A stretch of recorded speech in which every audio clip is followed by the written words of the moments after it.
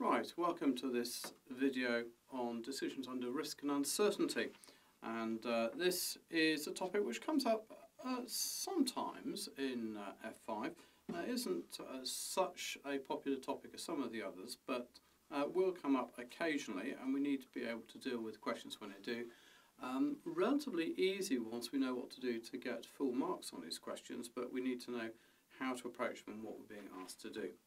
So, risk and uncertainty. First of all, how does the syllabus describe the difference between risk and uncertainty?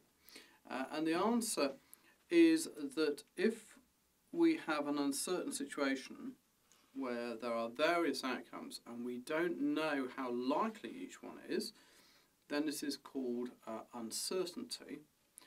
Whereas risk is when we do have some idea of how likely each outcome might be, and then we can start to assess the level of risk involved. Notice that if there's uncertainty, we really have no idea about the level of risk, so we can't start to assess the level of risk, whereas with an idea of what the outcomes might be and how likely they might be, we can start to look at the volatility of the situation and the level of risk and start to quantify it in one way or another. And we will also need to decide what our attitude is to that risk as well. So, what can we actually do?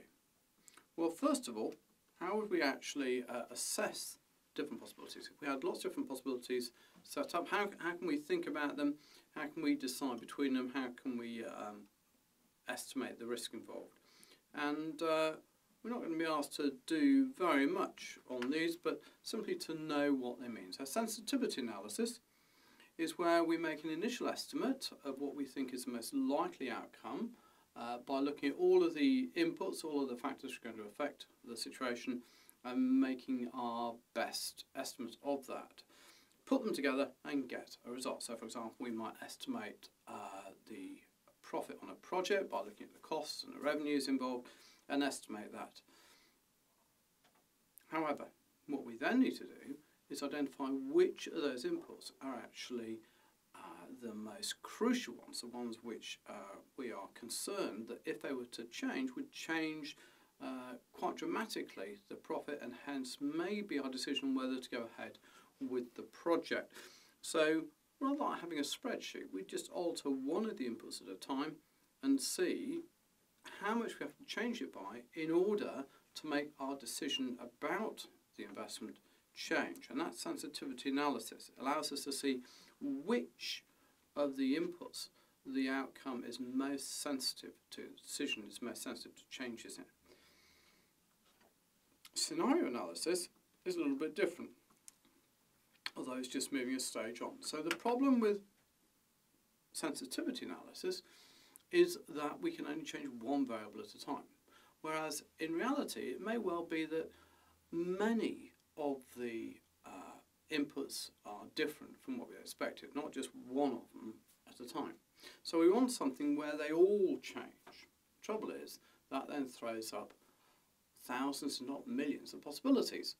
So what scenario analysis does is a halfway stage, and what it does is it says, okay, here's our most likely situation. Now let's look at the worst case situation where everything is on the bad side in terms of our estimates, or best case where everything's on the good side, and we can then calculate a best case possibility, a worst case possibility, and a most likely.